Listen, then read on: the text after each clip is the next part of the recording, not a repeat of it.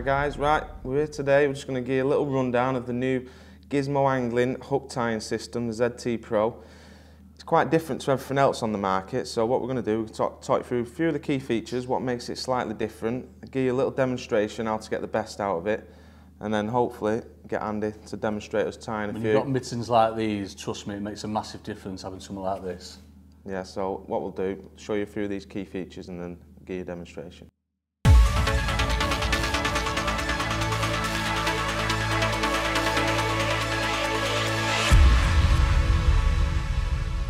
Right, so one of the key features of the actual hook tying machine is the brass head pins. Andy, would you just like to explain a little bit about it? Absolutely. I mean, obviously the beauty of brass is it's not going to rust. So you could do however many hook lengths you wanted to outside. If it's raining a little bit, ain't going to rust. There's no flex whatsoever. So you get a smooth hook length. There's no kinks in the hook length. And I think we should go on about that next, mate, shouldn't we? Yeah, we'll talk a bit. Perfect hook length. Yeah, talk a bit about that.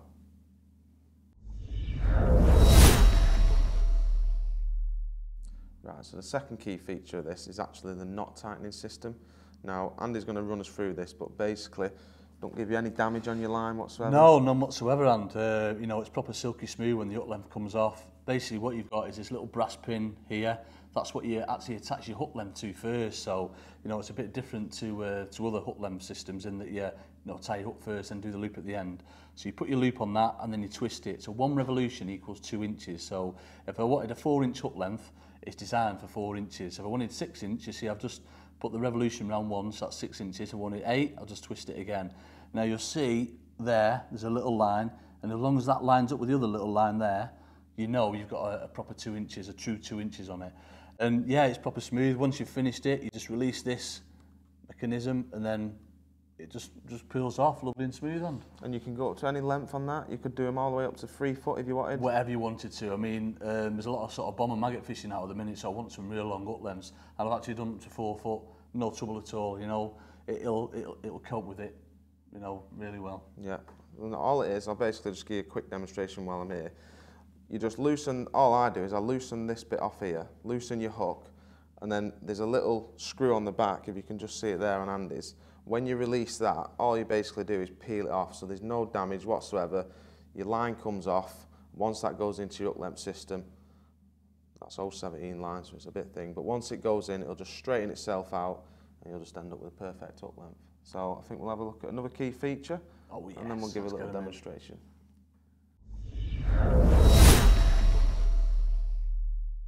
Right, one of the main features of the hook tying system is the NRB vari-length system. And what this allows you to do, this is quite important because everybody's hook length boxes are slightly different. I use the Guru one, Andy uses the Map one.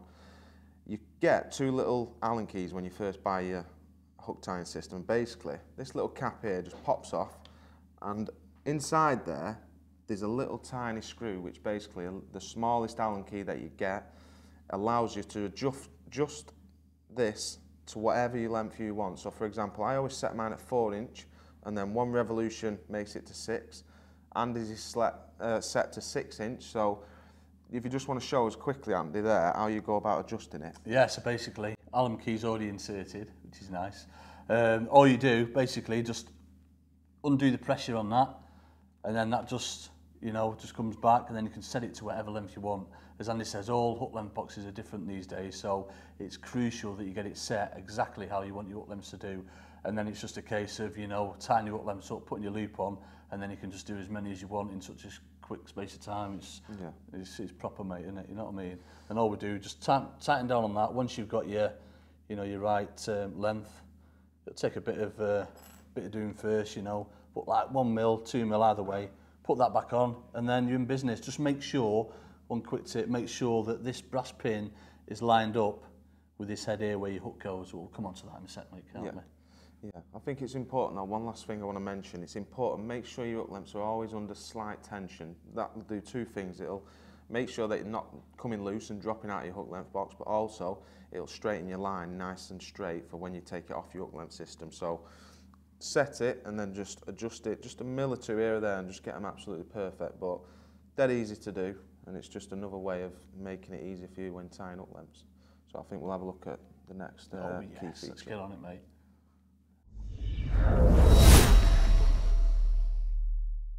Right, so another one of the key features is the actual gripping of the hook itself. With the hook here, when it goes into the insert, it's got a little polypropylene insert inside, and that allows you to get a real good grip on your hook. All you do is you tension this and you tighten it down. Now a good little tip, which Andy's going to demonstrate for you, is just turning the head actually around so that you get a better grip. There's a little sort of knuckle on one side and it's flat on the other side, so you want it on the flat side so that basically you just get that extra mil or two, just so, probably not even a mil to be honest, but it just gives you that better hook hold. You can't damage your hook because the polypropylene insert just cushions that hook. So yeah, you just get a good grip, mate, don't you? Obviously, with it being winter mode at the minute, you're using them real fine wire hooks, so you just need to get a real good grip on them. So what you want to do, make sure you're holding the jaws, if you like, there. Take the locking nut off, turn it over, and you just twist back on that other way. And you can see there, you know, it's got like a ridge on it, whereas if you turn it over, it's flat. So that now will real clamp down, you know, very tight on them very fine wire hooks. You know, just another tip for them, isn't it, mate? So. And there's no damage, is there? Because no. the polypropylene, just like say, it just cushions it. Oh, it's perfect, yeah, perfect every time. So grips it lovely. That's a nice, simple way of, you know, getting a nice grip on your hook, no movement whatsoever. So I think what we'll do, we'll have a look at the maglock next, and then talk a little bit about that.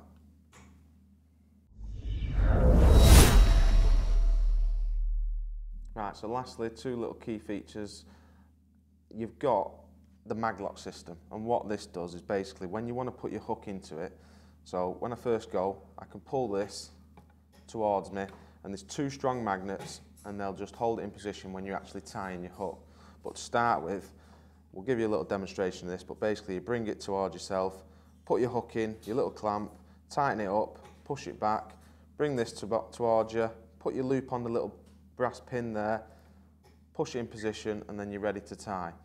Also, there's a little thing underneath in the hand that just stops it slipping. Stops it slipping. It's basically on two neoprene pads there. You know, it's quite a weighty object as well. It's, was it 2 kilos? 2 kilo, yeah. 2 kilos, so it's quite heavy. That won't slip anywhere. You know, it's absolutely bang on.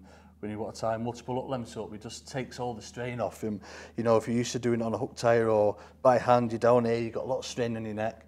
You know, it's so comfy to tie loads up while you're watching Corrie and having a few cheeky beers. It's just a perfect machine, Mate, really. it's awesome.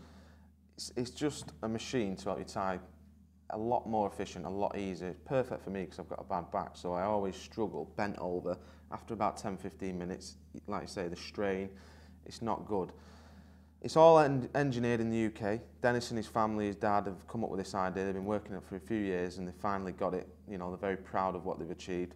And they've stocked something like over 200,000 individual parts. So it's not a company that's just going to come and go. It's a company that's going to go from strength to strength. So I think what we'll do, we'll give them a little demonstration. We'll show them how to tie it, and then I'm going to put you to a challenge and see how quick you can actually do it. If these mittens can tie it, trust me, anyone can do it. That's right, mate, though, isn't it? Yeah. So we'll give you a little demonstration now, I think.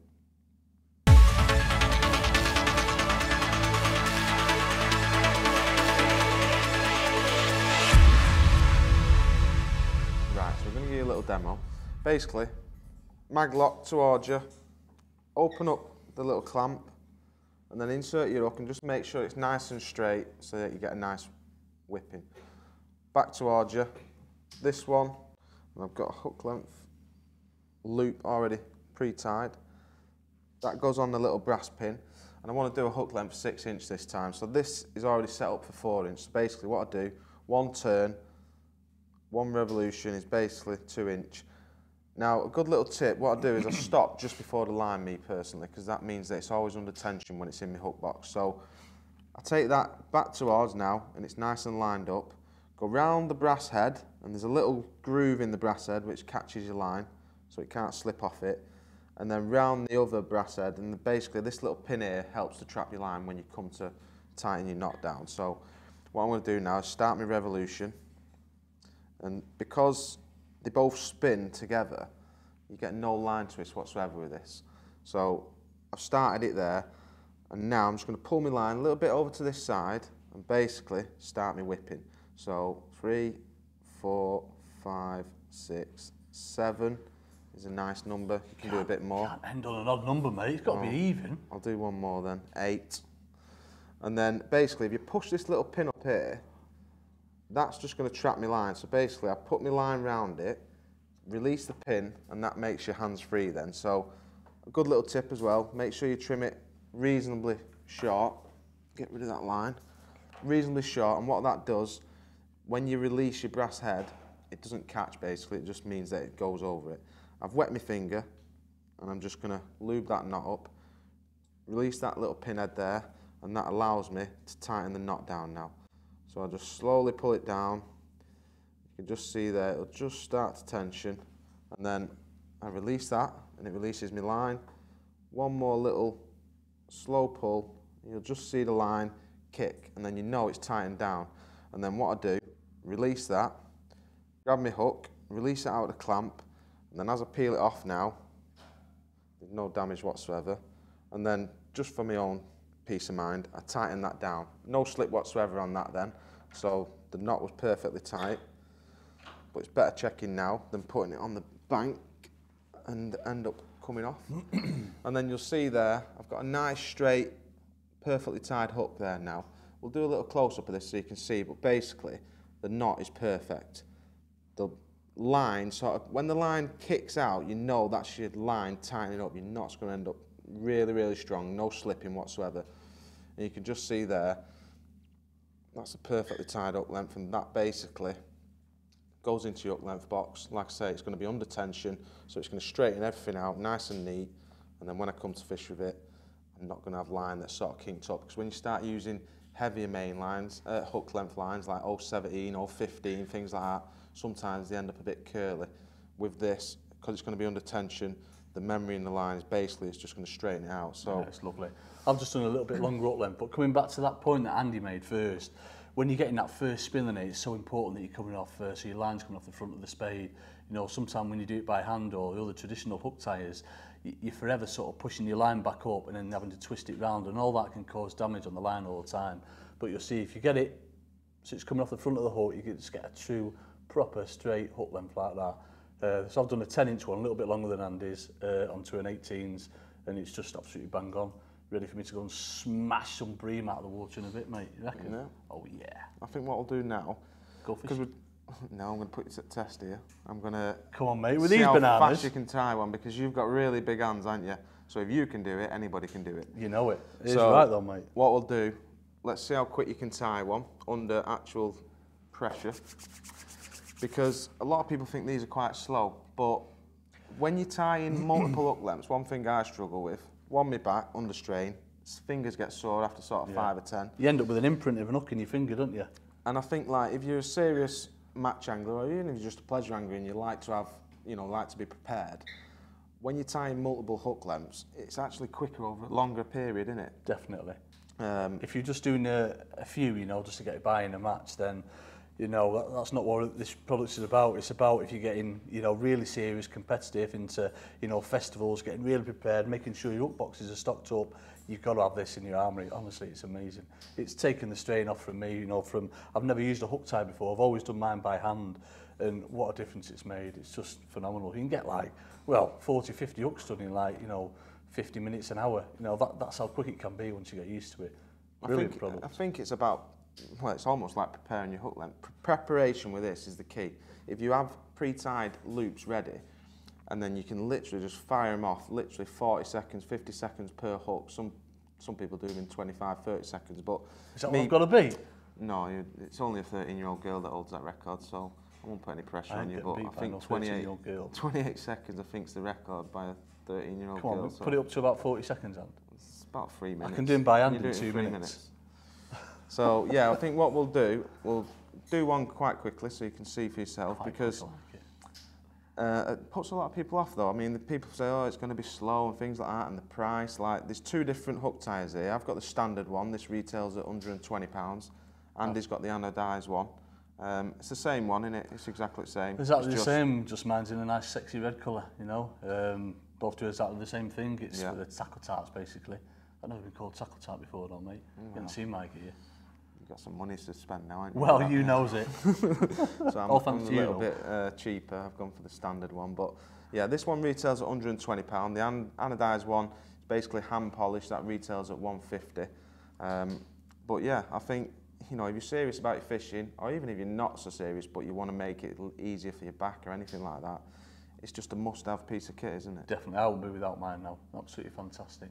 So one last thing, I'm going to put you through a time challenge. We've got a time challenge. Right, come on then. And then we'll see what you can do. So let's come back in a sec. Let me do the left side first.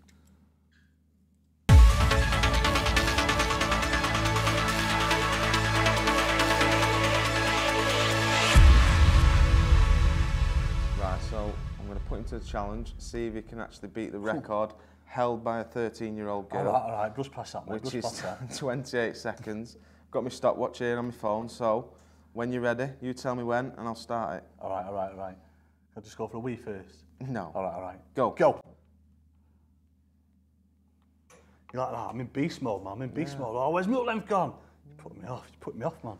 Right, 6 inches. So onto the brass. One revolution. So come round there. Make sure that's lined up on that. And then 1, 2, 3, 4, 5, 6, 7, 8.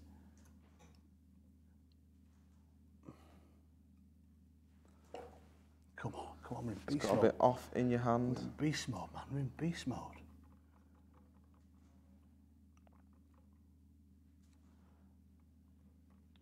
Come on, what we on, mate? It's done. Done. Dusted. 38 seconds. No way. Still better than doing it by hand, though. And I mean, normally something like that would take me, well, getting on for a minute, or if not over a minute. So when you do get used to it, it just shows you how quick you can actually do them. So literally all that's left for me to do is trim that tag end off, and then it's straight in the box to join the other 100. Nice and simple. Like I say, it's a process. A lot of people think it's going to take a lot longer, but to be honest, joking aside, you can actually average at about a minute of hook length if you take your time doing it properly. So, brilliant bit of kit, recommend it. Gizmo Angling, we'll put some details up of where you can buy them, telephone numbers, contact details and things like that. But, you know, it's something I won't be without now. No, definitely not. It's an awesome bit of kit. I'll just really recommend you go out and, you know, give it a try. It's fantastic. So, that's about all from us. So, thanks for watching. Hope you enjoyed it and hope you've learned how to use the new Gizmo Angling product. Got to get swans in, haven't we? Got to get the swans out.